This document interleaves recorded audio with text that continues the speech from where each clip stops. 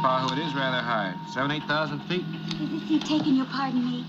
Please join us, miss. Oh, never mind the miss. I'm just Barney Mason. And, well, I'm not making this imposition just because you're so very, very attractive, which, of course, you are, but because, you see, there's a gentleman at the back of the car who may not really be a gentleman after all. So which gentleman is it that's bothering? The one with the snake eyes.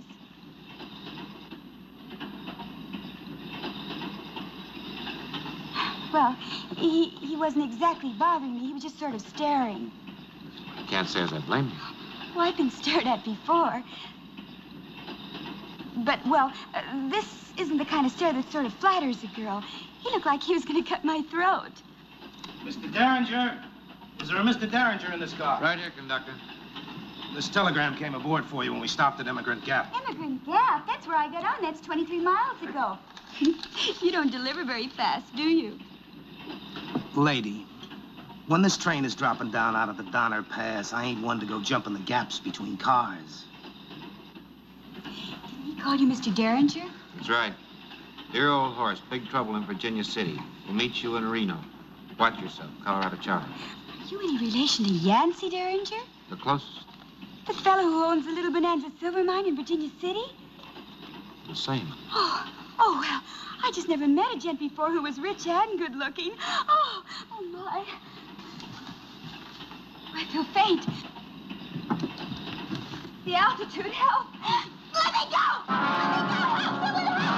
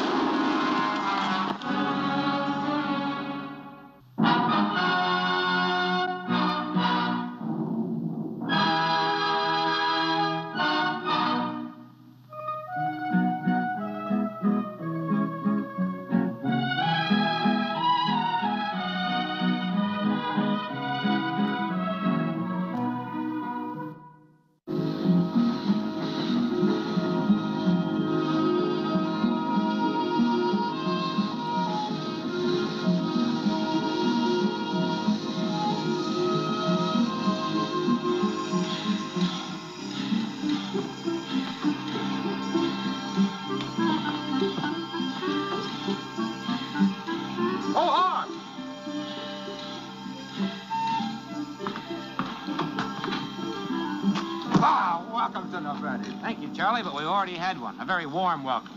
Now, what does that mean? We were ambushed on the train by a girl and a gunslinger. The girl got away. The gunslinger? Pahoo. But the answer don't make sense. How'd they know you was coming to the Comstock? And how'd they know you was going to be on that train? Well, I sent you a telegram from San Francisco telling you. I didn't exactly take out no advertisement begging. Well, I also sent a telegram to Judge Randall telling him when I'd arrive. Yeah, but Judge Randall's your partner. Charlie, read the sign. Anybody with a scout in the telegraph office of Virginia City know when I'm going to arrive. Well, I got his 3 tickets on the stage to Virginia City. Well, now, you just hold on to them, because first I'm going to have a bath, and then we're going to have a powwow. A bath? Why, you ain't been on that train but 3 days.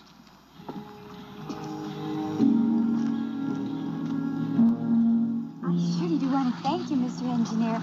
I mean, for giving a girl like I the absolute thrill of a lifetime, letting me ride in the engine with you. Now, when you get to Virginia City, you be sure to look me up. Hear me?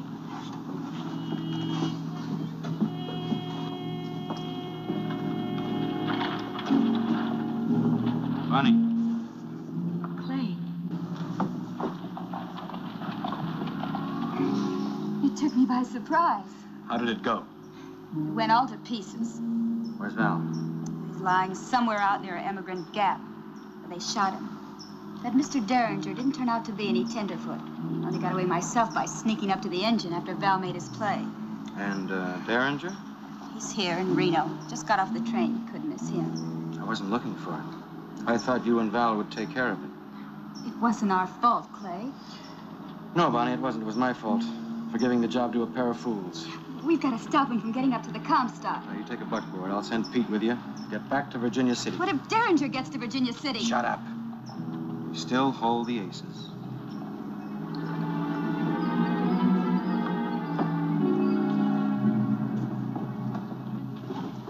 Pete, head back with Bonnie. What's the matter? Everything. Fargo, you and Collins, peel an eye. There are 2 ways up that Geiger grade. Horse and stage. And don't take any chances. Where's Val? He took chances.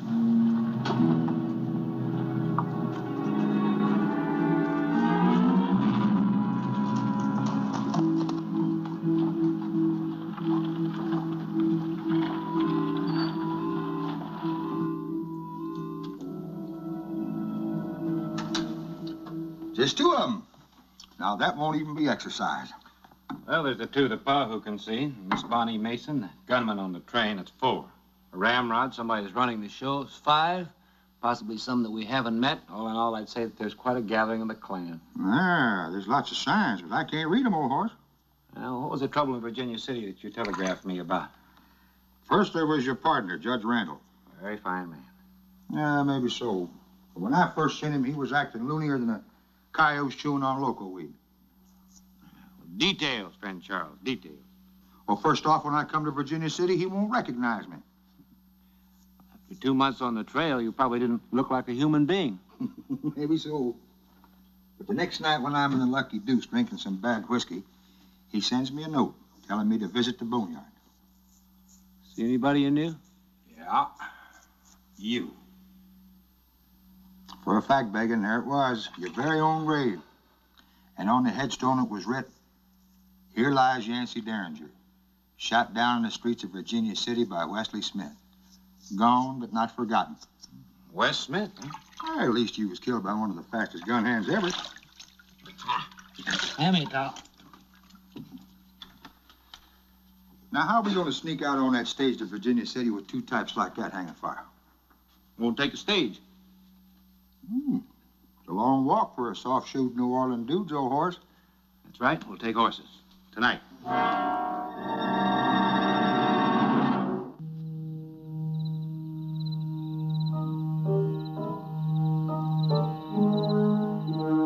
Pause here, stranger, and think of me. As I am now, you will be. Well, maybe so, Yance. But there ain't no point in rushing things.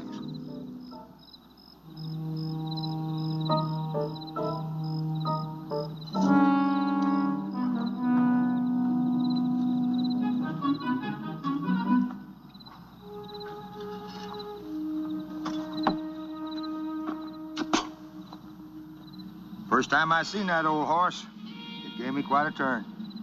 Charlie, did you ever meet up with Wes Smith? I was in Abilene the day that him and Luke Baudry had the shootout. Luke was actually a mite bit faster, but Wes shot Luke's thumb off accidentally, and that left Luke with nothing to cock his gun with, so he tried the border switch. He flipped it into his left hand, and Wes killed him dead. That Wes is a mighty mean man. Dig.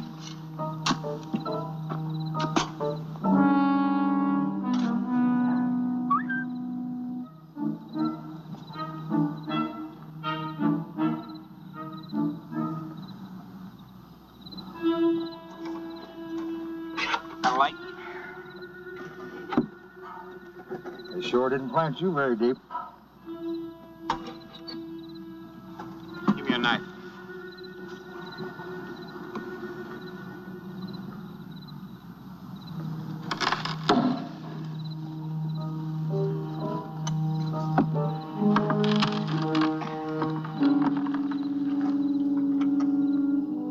Is that Wes Smith?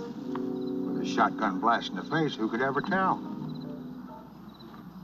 Buried him in clothes that look like mine. You sure that ain't you?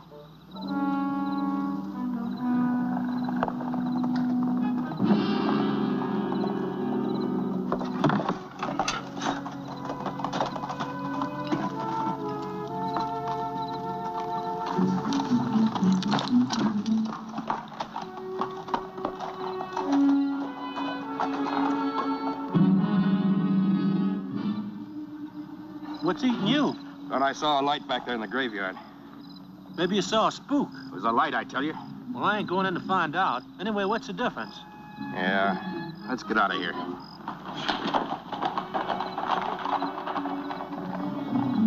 All right, let's leave him like we found him and get out of here. Where to? I want to see Judge Randall.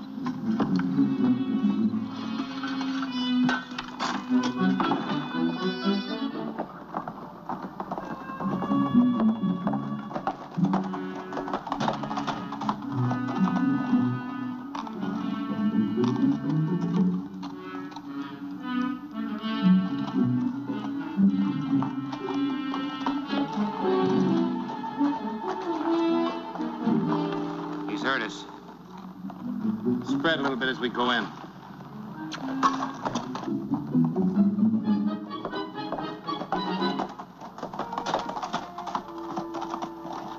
Hold it right there, both of you. You'll get it. Well, now, friend, only one of us can get it at a time. While that one's getting it, the other's going to get you. So why not be downright friendly about the whole thing? What do you men want? See Judge Randall? Judge ain't in. He's gone away. You're a liar. Mister, whoever you are, you start backing up. Sorry, friend. I'm going to see the judge. And I'm saying you ain't. I don't think you've got any choice in the matter.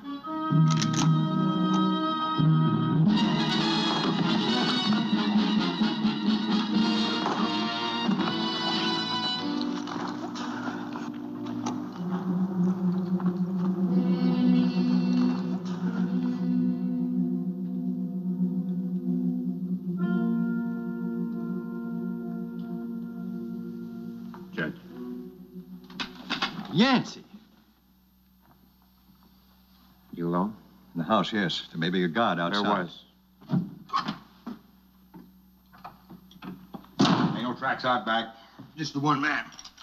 Evening, Judge. Evening, Johnny. Say, wouldn't happen to have a jug here, boss, would you? Charlie.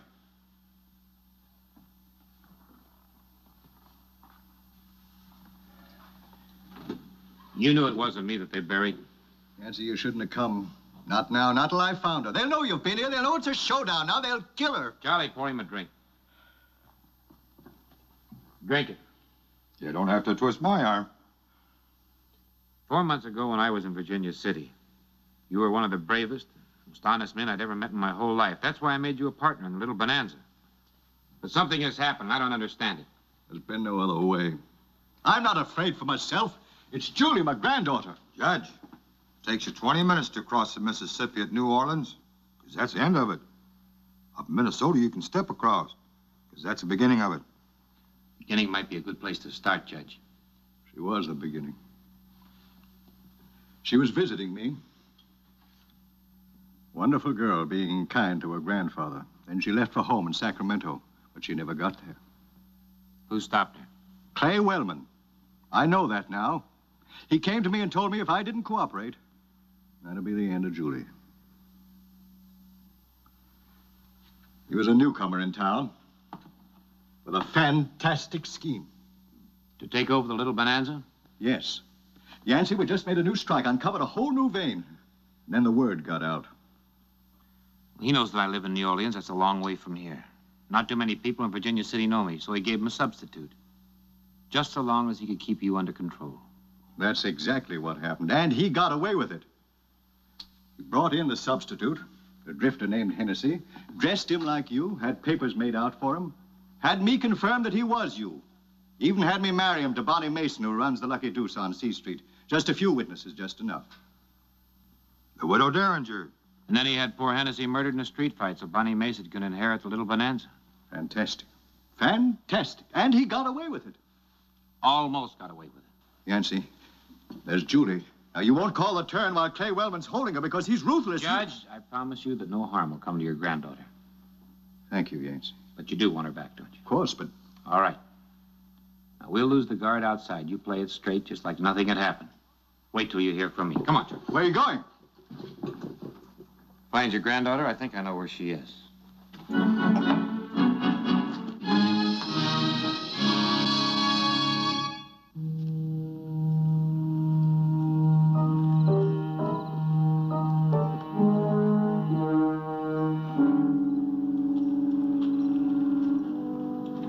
Get it? Yeah. Let's ride. Old horse, you mind toting this on your cayuse? Mine gets a mite spooky when it's carrying dynamite.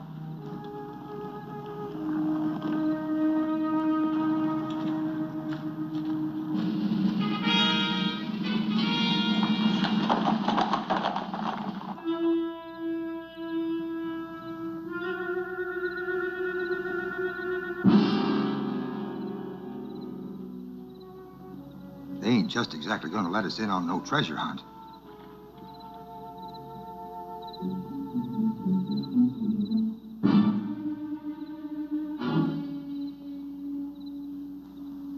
Time to feed her again? Yeah. I don't know why the boss don't just finish her. She'll save a lot of climbing down the dock. Tell your troubles to the boss. Go ahead.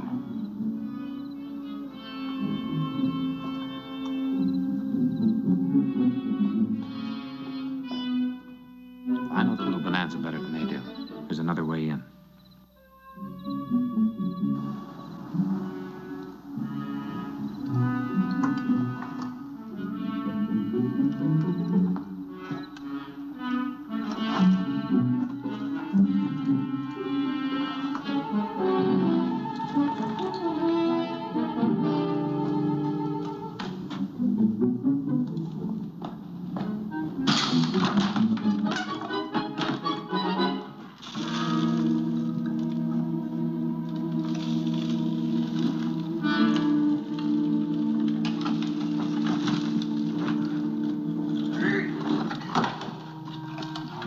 Clumsy as a big bear. You all right? Yeah.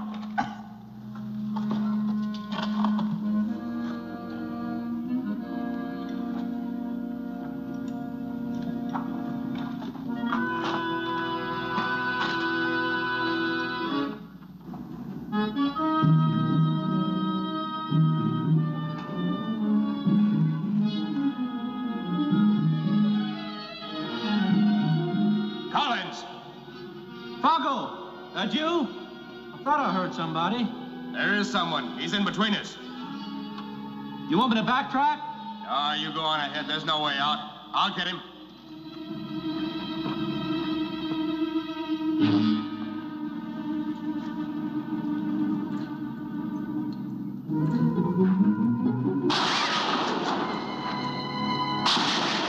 They've got Pahoo trapped. Come on.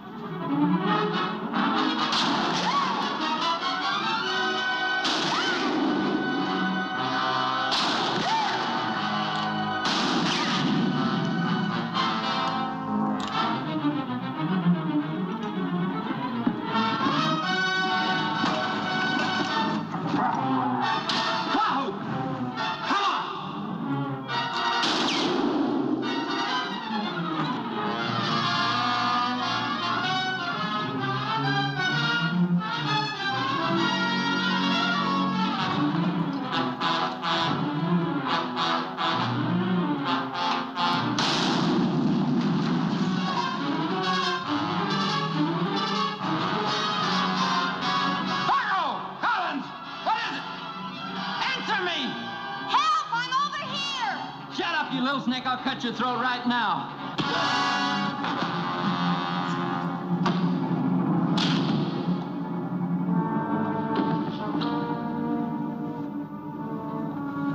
Well, for heaven's sakes. Julie Randall, Yes, of course. your grandfather sent me to get you out. It's about time. I thought you'd never get here.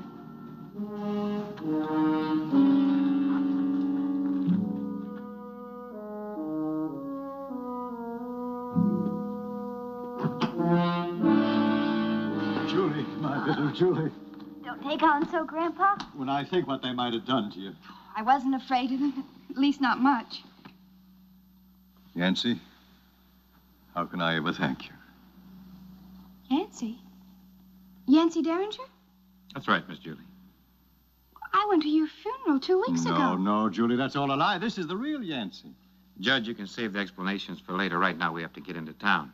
As long as Julie is here, there's no reason why we can't foreclose on the widow Derringer and Clay Wellman. Clay Wellman's not his real name. I heard the guards talking to him. What is his real name, Julie? Wes Smith. What? That's right, Wesley Smith. It's funny, Charlie, but his own vanity made him use his name for the tombstone of the unknown Yancy Derringer. Yancy, I'm coming too. I got a right. All right, Judge, if you insist. He does. Now, don't you worry about me, Grandpa. That Wes Smith's gonna be a mighty hard man to take, Biggin. Well, let's find out how hard.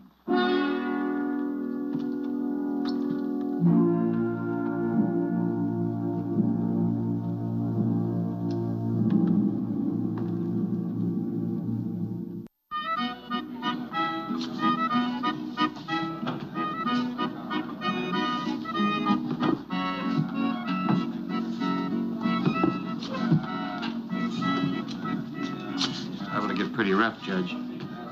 Whatever you say, partner.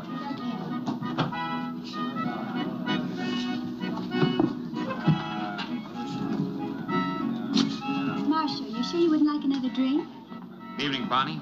Marshal. Don't believe we've met. Doesn't make any difference. I just want you to make an arrest. Hello, Ike. Judge? Arrest? Arrest who? The widow Derringer. Alias Bonnie Mason. The charge is fraud, kidnapping, and murder. The murder of a man that was buried with my name, which is Yancy Derringer. What? True, Ike. And if his word ain't good enough, mine it ought to be, you old catamount. Charlie! Hold on, Bonnie. Clay!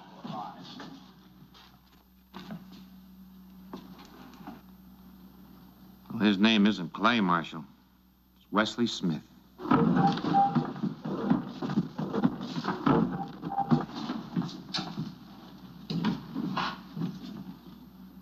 That's a lie.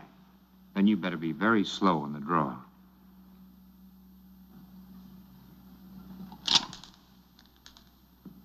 Wellman, I'll have to hold you till things are straightened out here.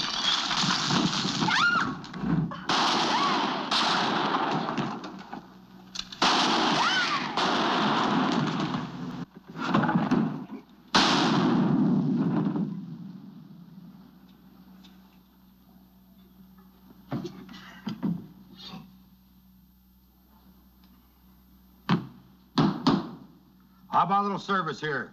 Can a man even wet his whistle?